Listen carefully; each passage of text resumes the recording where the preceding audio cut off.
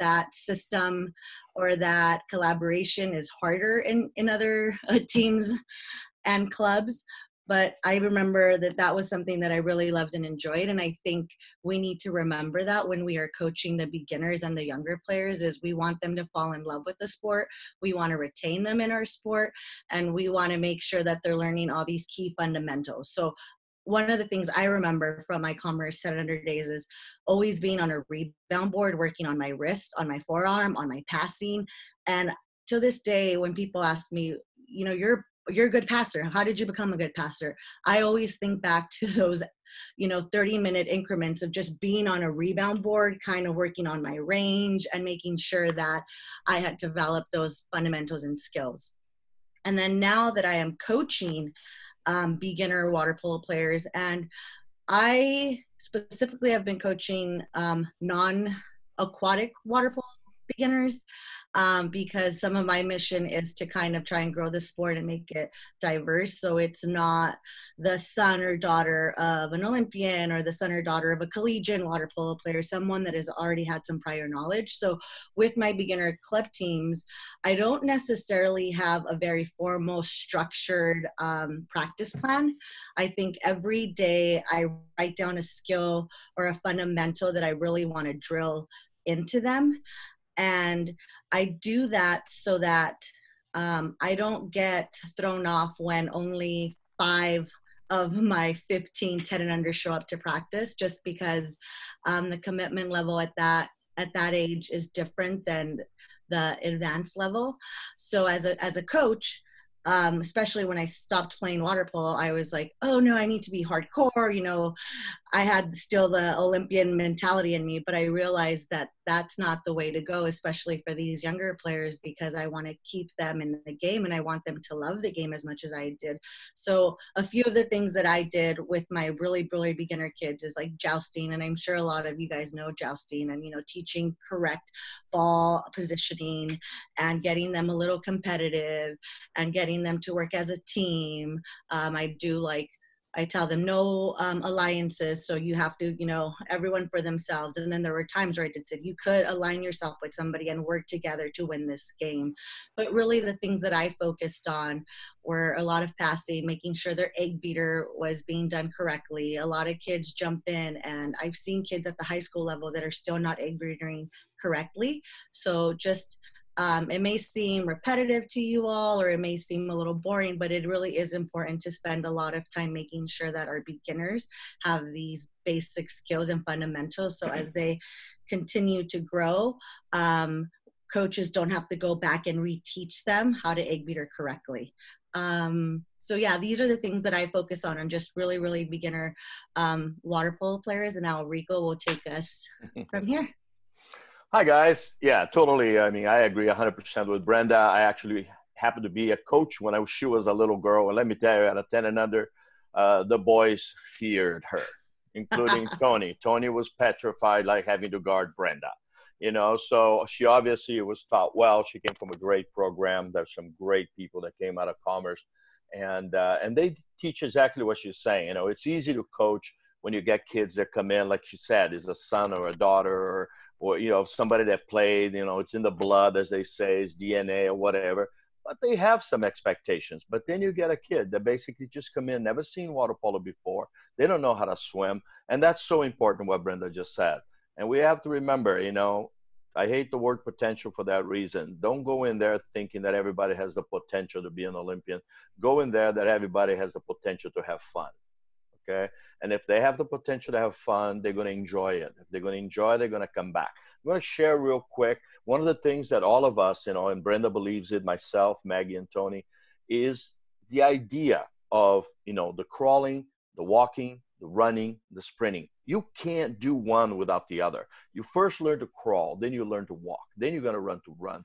And then as you get to the Olympian, you're going to sprint. But you know what? Take it easy. We will get there. Let's just go one little bit at a time. Let me share a screen and make sure I do it right. Us old people, we're still trying to figure these things out. Hold on. Let's share the screen right here. Hold on. All right. I want to share this one right here. This PowerPoint. Let's go. All right, here we go. All right. So what we want to do is we want, what do we want to accomplish? I mean, like we said before, we're not here just to let's just say, oh, we want to out there and work out every day. We're going to make this kid. No, let's see what we really want to go. So the first thing is you got to do is going to crawl. I'm not going to read what it says on the board. Most of you guys have seen there, but the approach is different. The approach of crawling, it should be basic skills, but emphasizing fun. Usually we're talking about the kids all the way between like 8, 9, 7. They should be having fun. Their training should include just games, ball games, sit on the noodles, the joustings, like she said. All right. I mean, once or twice a week is fine. 30 minutes. The rest of the time, let them swim, let them play basketball, let them do piano. I mean, we don't want to burn these kids out before they even get to the sport. All right. So that's very important. Again, when we're talking about walking and run, so we're talking about the kids just started. That he's the beginner. He's crawling, like what Brenda said, and then they're going to start walking and run. That's age group. That's high school. That's the backburner of learning, guys. I mean, if we don't get the kids to really want to play, because we burn them out, because they've got, Mom, I don't want to go to practice. Dad, I don't want to go to practice. But instead, what we want to do is have fun games, have them things that they do it together. I try to be as creative as I can. You try to things, make the kids enjoy it. All right. The next thing is that we're going to identify the future. How are we going to do that? We identify it, we're developing. Is the talent now, or are we thinking about the future? I don't want them to be the greatest 9-year-old in the history of the sport. I have no desire for that. I have no desire for that. I want the kid to just be a great kid. I want him to enjoy it. So let's talk about it. When they're walking, it's like 9 to 12 years old. They've crawled. They love it. They want to come back. They're telling Mom, I want to be part of this program. They're going to join the club. They're going to enjoy it. Now they're going to start walking. Their training is based on technical skills, emphasis on legs, ball handling introductions, team mental skills. What is team mental skills? That's the ability of being with somebody else, not being frustrated, enjoying it. That is huge. Okay, swimming conditioning, concentrating short, middle distances. Why are you making a 9-year-old swim 10 200s for? I mean, what they should be doing is swimming well, swimming with confidence, swimming with head up, being able to start, stop. That's the kind of thing. Training, okay? The position's starting to be specific. You're going to have one is going to be a goalie. There's another one that's thinking about a center, okay? And then you start with competitive drills. Introduce things like 4-on-4, or just play the front court working on the right side, or play the front court. It's important to be intelligent in our sport. That is huge in our sport. We move on. He's now turning 13. He's going to get ready. He's getting to that 8th grade, 9th grade. He's going to go to high school. So swims becomes a key opponent. They now need to be swimming very hard. Emphasize the counterattack. Counterattack players have a tendency to play more during the game. Emphasize the horizontal, the vertical game. Introduction of tactics, technical excellence. Not about just doing it now. You have to do it well. So before, when they're walking, you basically say, okay, this is how we, pass the ball. Well, now we get to the running. Now we pass the ball perfectly every time. Okay. And then smart play. I mean, I agree with Brenda 100% when she says that you have to be smart. And if you're going to be smart, you're going to find a place to play on that team. And then, of course, by this cycle, the player should have knowledge of all the skills they need. And the mastering the game is only a goal. So what I'm saying is that by the time you're 17 years old, I'm sorry, but by the time you're 17 years old, you should be ready to play at a collegiate level, at the international level. And the only thing that's going to change now is going to be maturity, strength, experience, but the knowledge and the learning should be there already. So as we're talking here, guys, this is one of the things that I want to say. And I get excited about this. I really do. As a coach, and anybody that knows me knows that I just love being on deck. I just love the greatest thing in the world is see a player when they look at you and smiles. And because he got it, And then so I'm not a yeller. I'm not a screamer. I'm more of it. I'm talking, and I want these kids to talk, talk with us. And so when you're designing your program, and later on we'll be talking about a good certification program, because all of us have had many coaches. I've had coaches too when I was a player. And so it would be so nice if we have some kind of a certification, as we do it, there is in other countries, that we can basically pretty much, at least on the basic level, certification is not about excluding anyone. Certification is be able to have the material, all right? Having, let's say, something that we can all follow. So we all know how to teach the egg beater, because swimming does. I mean, you go in, there's one way to teach the swimming. There's one way to flip turn. There's one way to start and streamline and all this stuff. But in water polo, a lot of people, and Maggie said, the kids come to a national level, they don't know how to egg beat. Come on, really? I got a 6-year-old and a 7-year-old grandson that already can egg beat it perfectly. And they, trust me, they didn't know it before, but you put them to about 2 or 3 exercises and they're egg beater fine. You know, so we should have some of those things there. And that's really important. All right. So this is kind of how I feel. I know that for Brenda and I, you know, we've been in age group for a long time. We've both been at the international level, trust us, but we are fanatics about the age group and the kids, and this to us is great. So I know it was great when they decided the powers to be, you know, Maggie and Tony said that Brenda and I are going to go together. I was just like, you know, so Rico, go ahead, I think there's a couple questions that were asked in our group, and okay. One of the questions that I think a couple people had is, how do you teach these fundamentals and these skills to older players that join, right? So a 15 or 14-year-old that is discovering water polo for the first time. So one thing I would say to you all is, if they already have a swimming background, that's a great plus, right? Like, I would really get into just trying to get them to learn the egg beater as quickly as possible. Like Ricardo was saying, sometimes we see older kids that can't egg beater, but even if you just talk to them and you tell them, hey, look, for the first month of this, all we're going to focus on is egg beater, because if you don't have this foundation down, it's not going to matter how fast you are. I'm not going to be able to teach you tactical things because you're not going to have the foundation. So I think that just breaking it down, maybe showing them video or getting them on land to kind of sit by the edge of the pool and just kind of going through that motion will really help. And if there are kids that don't have any aquatic background whatsoever, I really think it's important to do the swimming and do all the water polo skills and swimming, kind of combine that together so you can get them to learn all of that quickly, because they do get discouraged quicker if they're older and then trying to blend in with these like 12-year-olds that already have all that knowledge. So those are a few things that I focus on with my older beginners. Ricardo, I don't know if you have any suggestions for like older beginners. Yeah, I do. I actually just did it. I just got back from Brazil, with the northern Brazil, kind of much like the United States. You know, the sport is concentrated in that Rio, São Paulo area. And I went to northern Brazil by the Amazon, that area there. And a lot of the kids were 15, 16 years old. And we even have a group of masters that came in, kids that just, young people that develop, let's say, discover the sport later. Okay. Guys, that's okay. That's fine.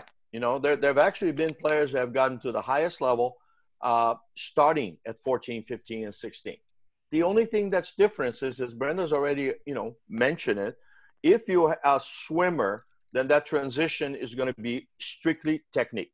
Okay. So if you come in with a swimming background already, what I recommend, there are some great exercises that you start doing with technique. And because you swim well and you got good posture in the water, we're going to be able to get to it right away and be the technique. If you are coming in without the swimming background, that's actually sometimes it's not bad. It's not bad sometimes, because what it does is that we'll come in, and I do a lot of that work on the wall. And I actually have some videos that you've actually how to teach that. You actually put a hand on the wall, for example. So you hold on to the wall, and then I will teach them egg beater, vertical kick, scissor kick, vertical breast. I will teach them all that. And then I'll have them switch hands to switch hands. So you're starting to get feeling that comfort in the water. And I'm not comparing them to young kids, because at that point, they're already stronger. Because if they're going to be able to grab the wall and they're older, those young kids are going to look at him like, wow, that guy's good, because you're now holding on to the wall. So starting with that, because everything, guys, I mean, if you don't feel good about it, if you're not enjoying it, make it fun. I mean, there are some absolutely great wall exercises. As of right now, I have 8 sets of 12 exercises for wall only. And most of those I use with kids. They are not great swimmers, or kids that have specific learning skills. So it's there, and we can have a lot of fun. Let's see what else they have there, Brenda, for us.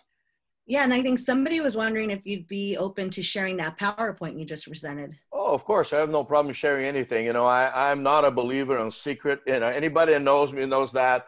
I'm not one of those like, oh, I'm not going to tell anybody. No, anything I show in here, anything you ask, I will share. You can do, I can do it through email, whatever it is. I share everything. I don't have a problem with it. Let's see what else we got here. Okay, let's see. Oh, okay. Here's so walk and run as a guideline and develop complete skill set. Be ready as 17 college international level players heading that way.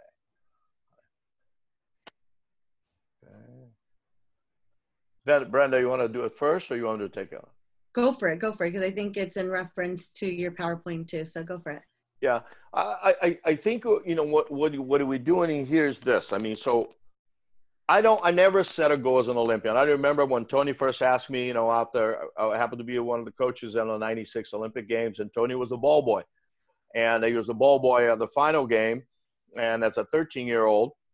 And then he's the ball boy, and of course he gets so excited, and you see the Spanish celebrating. You know how the Spanish, you know, I'm a Latin too, and you know how we get when we celebrate, and we drop to our knees, and you know we're just the whole thing. And Tony was really excited. Then he said to me, "Dad, I want to be an Olympian." And I said, "No, you can't be."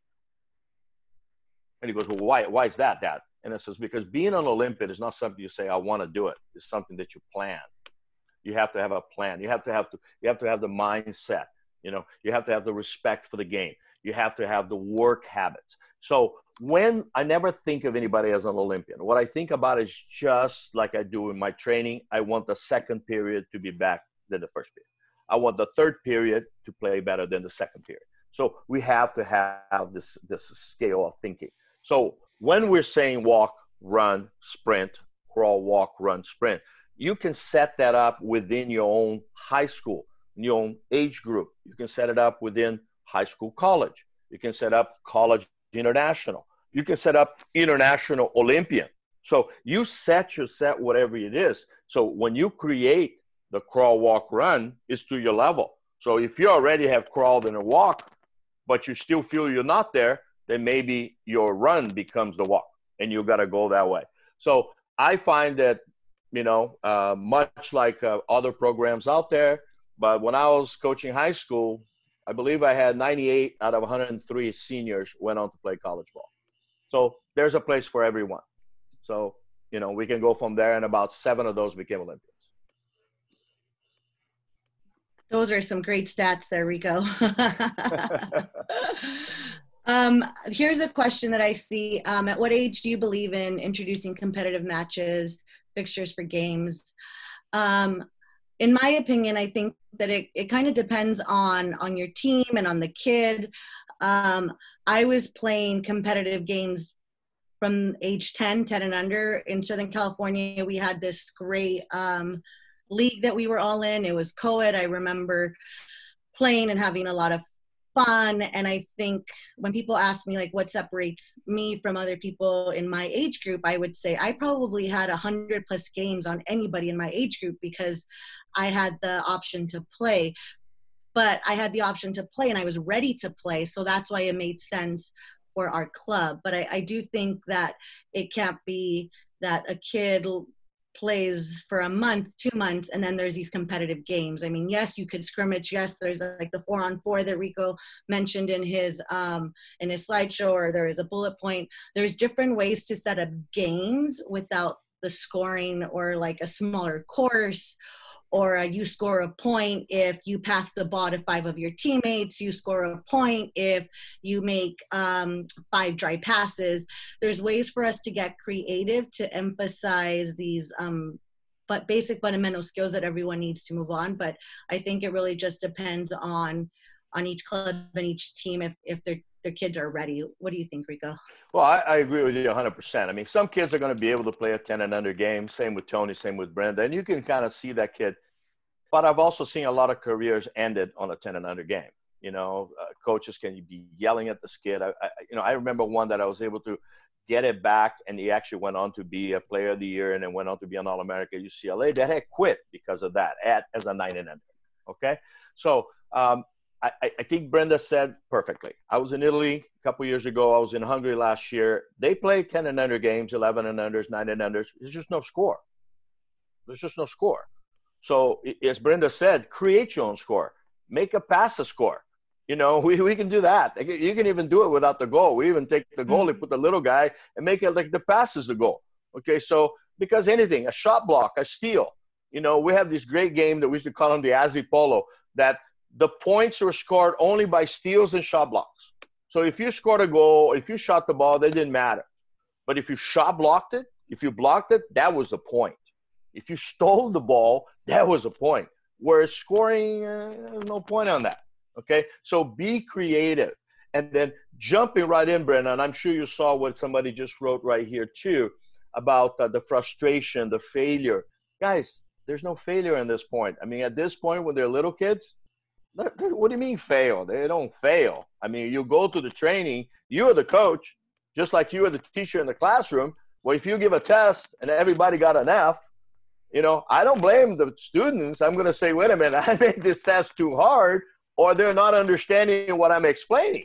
So to me, if the kid is frustrated, if the kid is failing, I'm going to put the blame on myself. I'm going to say, well, maybe I'm not explaining correctly. Maybe he's not listening to what I'm saying because I'm not speaking for, you know, with him. I'm speaking towards him. Or maybe I need to make it a little more fun. Maybe, you know, I want everybody to leave a practice with a smile. Okay. And I'm not over gratifying here, guys. I'm not a believer of that. But I want the kid to leave a practice saying, wow, I had a good workout, I enjoyed myself, and I learned something. Those are three great things to leave a training. I don't want to leave a workout. One guy saying like, man, I was the best ever been. And the other guy saying, man, I never want to play again because I suck. Well, that's somehow the training wasn't devised correctly. Okay? It wasn't. You know, it goes back to the old style that they let the players pick and the little kid that sits in the corner never gets picked. Can't do that. Plan your workouts so that doesn't happen. That doesn't happen. You know, we have had so many fun workouts over the years that we make sure that we come in, call the 2 or 3 Brendas and Tonys and Maggies of the team and say, hey, guys, today we're going to make little Johnny be a stud. But don't let him know. We're just going to make sure that whatever he does, you'll be amazed how that kid, when he doesn't know that he's being helped, he thinks he's just on a setting. He finished that practice saying, my goodness, I had the greatest practice in the world. I feel so good. From that point on, the kid fits in. So sometimes it's in our power as coaches to do that. And that's huge. What do you think, Brenda? No, I totally agree. And something that I find myself doing at the younger age level, and I know I saw something about joysticking for beginner kids, I remind them that the reason my voice is getting louder or the reason I'm repeating myself is because we coaches are on deck, there's a gutter, and we have these beginners that have water in their ears. So just remember, like, we're trying to get them information when it's needed. I don't sit there and joystick, but I do. It's valid to remember just that it's hard for them to hear us. So as you're coaching, just kind of think about that and ways around it, whether it's bringing them in more often or talking to them outside of the pool, just so that they don't think that they're failing because they're getting yelled at all the time. It's just more of like, hey, I want you to try. I'm only talking to you because you can't hear me. And I think we had a question about the ethics of teaching, you know, younger kids the dark arts. I honestly don't ever go into anything where I tell somebody, grab this, do that. If anything, if a kid asks me, oh, I was being held, I'm like, oh, this is how you get out of it, right? Or the physicality of the game. To me, it's just like, it's a physical game. It's a contact game. Some things may happen. We're hoping that it's nothing intentional, right? That it was an accident. If I do see things intentional, I will go talk to the other coach and be like, hey, like, can you talk to this kid? I've noticed this. I don't know if I'm looking at it the wrong way, but hey, can we have a conversation? I don't want my kids to be hurt. So at that age, it's really important for us to just protect our kids and think of safety. And I mean, there's no teaching of the dark arts, at least in my polls there isn't. What do you think, Rico? Well, I don't even, I think the dark arts means that they are basically teaching people that hold or hit or kick or elbow. Well, first of all, any coach that is teaching that should be fired, in my opinion. There is no place for that whatsoever. That's number one. The second thing is that, but the kids need to understand that the game is contact game, just like soccer, just like basketball, and football, whatever. So sometimes things are going to happen. Okay. But you can also, during your teaching process, when I do talk with the kids, there's a lot of dry land involved where we can learn how to protect themselves too. I says, you know what, that's why in water polo we swim with our head up, because, sometimes as you're swimming, people come together and you might get hit in the face. So if you have your head up, a lot of times you can see things coming. So use the positive teaching to anticipate what they call the dark arts. Okay. There's a lot of twirling motions, 360 motions. We all can teach you. Don't teach the dark arts. Teach your